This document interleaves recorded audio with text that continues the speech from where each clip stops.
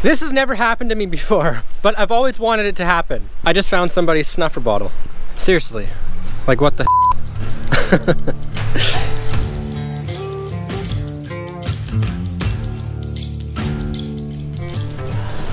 The best way to predict the future is to create it. Good morning or good afternoon, everybody. Welcome to the channel if you are new to it. My name is Polly. Today is going to be somewhat of a casual day because today we are along the Scuba River, which is actually really easy to get to and is where I first started filming my gold hunting adventures. The reason why we are along the Scuba River today and not at the usual place that we go to is because I wanted to switch it up just a little bit, and well, honestly, I just brought my car today, and that thing is not gonna make it up the back roads, trust me. Now, the spot I'm taking you today is my favorite place to go to along this river. However, it is also where I ran into my biggest bear, dropped my phone in the water. Can you grab my phone? And found my first picker. Those are some good odds. Anyways, without wasting any more time, wait, I wasn't done talking. Okay, now, but with cinematic features and music.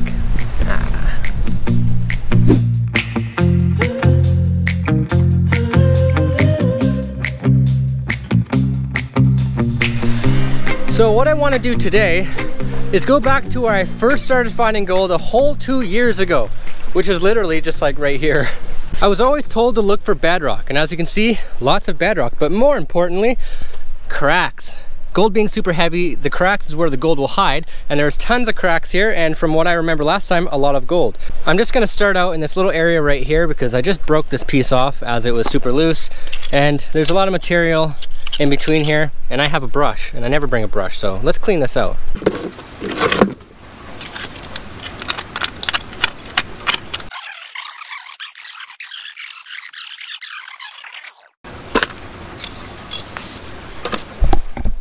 Okay, so here's a rough cleanup of what I just did.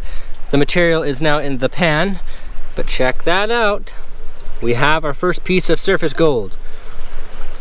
I don't know if you can even see it, but I'm gonna put that in our, did I get it? I did. In our Snuffer bottle. I don't recommend using a paintbrush. They suck. You end up just petting the material rather than actually removing it, so don't use. Now let's do our test pan. It's important you mix all this up. You want to separate everything. Just taking that top material off, letting the water do the work. In this area, you got to be a little bit more careful than the other area that I go to because the gold is a lot smaller here, so it's much easier to lose. All right, was there anything on the surface? Come on, Polly. Oh yeah, we have a little bit of stuff. Here, let me get a close up. Okay, there we go. Some micro pieces of gold at the top of the black sand there. Minus that one piece that we saw with our eyes, but overall, not too bad. Let's keep going. So those tiny pieces of gold are what we call flood gold. And all flood gold is exactly what it sounds. It's tiny pieces of gold that get carried away during a flood. Now, the bigger pieces of gold won't move the same way as the flood gold will. They will actually be hiding deeper into the bedrock. So what we're gonna do now is try to open up some of this loose bedrock, clean it out the best we can, and hopefully I get to show you guys a good example. See how loose all this stuff is? That can go in our pan. We want to rinse off all this rock, all this bedrock. I just found another tiny piece of surface gold. Sweet! So I went as deep as it would allow me to go, and I did the same thing down here, and this is what we have. Well, I gotta go pan it out. So it looks just like our last pan. So either I didn't go deep enough, or the gold wasn't there, or I suck.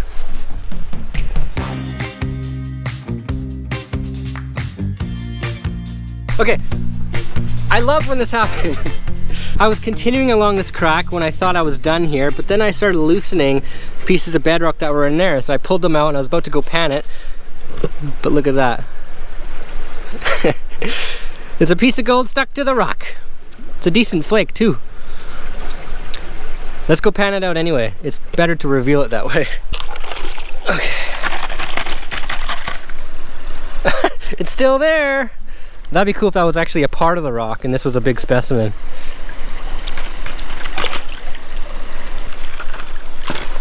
Let's check the other one. Nope.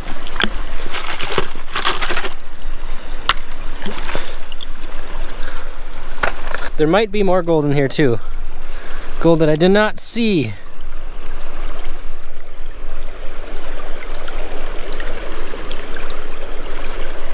There she is.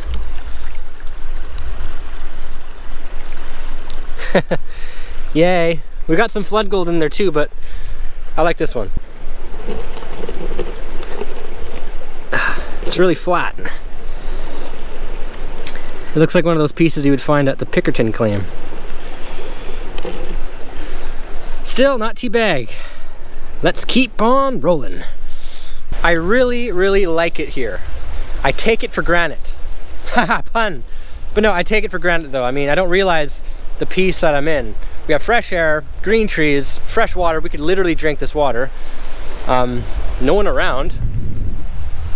Yeah, it's pretty good. No bears today, that's awesome. Anyways, so the last time I was here, I remember using my suction tool and sucking out all these little cracks and crevices. I remember finding pennies, bullets, a little bit of gold, but since then, a lot here has changed. It looks like somebody has been trying to work here. From the looks of it, looks like there was a big piece of bedrock right here. That's, I don't see it, but that's now removed. But look, there's a ton of material still in here and loose bedrock. So let's try this spot.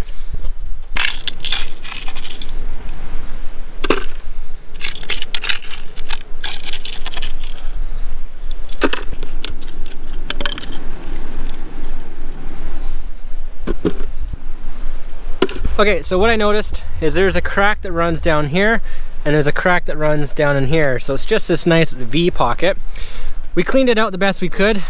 I didn't see any gold while I was cleaning it out, but there's only really one way to find out if there's anything in here. Okay, so I'm gonna fast forward this because yeah. Okay, so my battery died while I was panning, but we found 3 little pieces of gold in that pan. Not very big. There's one piece in there that looks all right, but I think we can do better. But where? So that's where we were, and ideally, I would like to remove this big chunk of bedrock right here. There's a crack down there, but the crack hasn't developed yet here, so there's no point trying to remove that. So I think I'm gonna come back here in about 2,000 years. Okay. This has never happened to me before, but I've always wanted it to happen. This is where I'm eating. I'm just enjoying myself, and I came up here to, I don't want to say it, but exercise some public urination, and I just found somebody's snuffer bottle. Seriously, like what the There's actually initials on it, and it's missing a straw. I have a lot of questions. Why is there a snuffer bottle in this tree? Why is it missing a straw? And who is JD? For those of you who don't know, snuffer bottle is what we use to suck up the gold when we find gold. This is the same one I use, except mine has a straw and no initials. It's not, to me, I don't even care what is in here. It's the fact that so many people lose snuffer bottles in this gold prospecting game, and we never find them. And we always joke about, oh, what if you found some snuffer bottle and with gold in it or something cool, blah, blah, blah.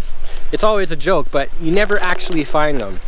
And I have some serious questions. Like, I almost feel like this was put here because someone knew I was coming here, which is impossible because I don't tell anybody where I'm going except my partners. I'm gonna dump this out. Here's a comparison. Same bottle I use, except I have a lid. My guess is, now that I'm feeling it, it sounds like there's lead in here, some lead weights or some sort of thing, and they tried using a bigger straw. And that's typically what I would like to do when I go sniping. I like to use a bigger straw and I weigh my stuff down when I'm underwater. But there's no exposed bedrock in this area that I could see. like underwater, so. Why are you in a tree? Okay, so sure enough, like I thought, there is actually gold in here.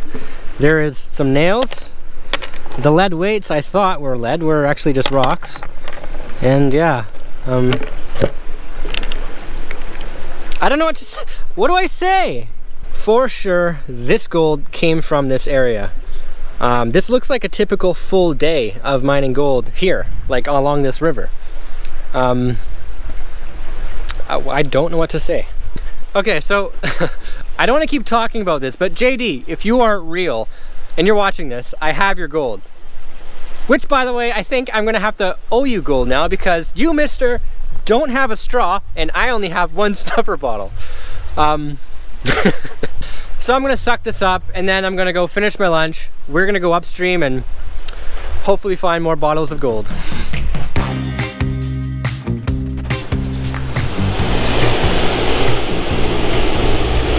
So I walked downstream just a little bit and I found this big outcrop of bedrock.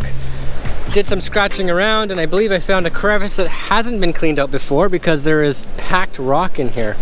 So I'm just gonna clean all this out and see how far I can work and see what we get. So I just did a really quick pan of the surface stuff. We found 2 microscopic little pieces, but nothing really worth doing a backflip over. But now we're down to the better, stickier, deeper bits.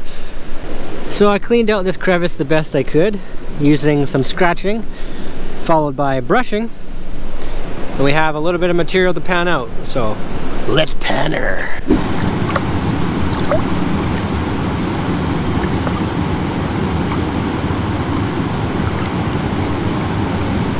So in that crevice, what did we find? Is there gold? I don't know.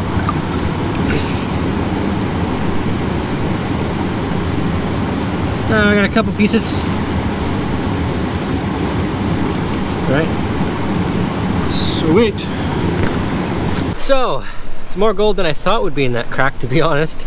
We have a bunch of little fly poop, and we have one decent little flake.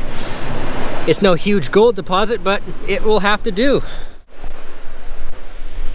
So after doing some more exploration and doing a few more pans, actually in the crevices down over there, I was only able to find more flood gold, so just a tiny bit of gold, but I think I'm gonna call it a day. Today wasn't a bad day though. We went out to look for gold, we found gold, we're in a new area for once, and there's no bears. I like to highlight that. There was no bears today, and I enjoy that. Anyways, let's go back to the house. So we have the gold cleaned up, but to be honest, it kind of sucks that most of it's not mine.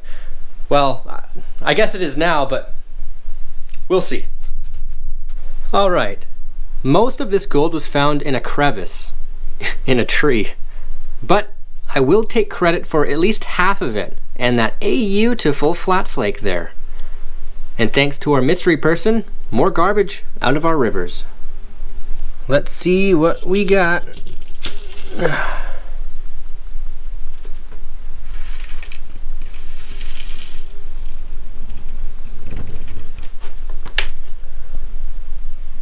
.40 grams. All right.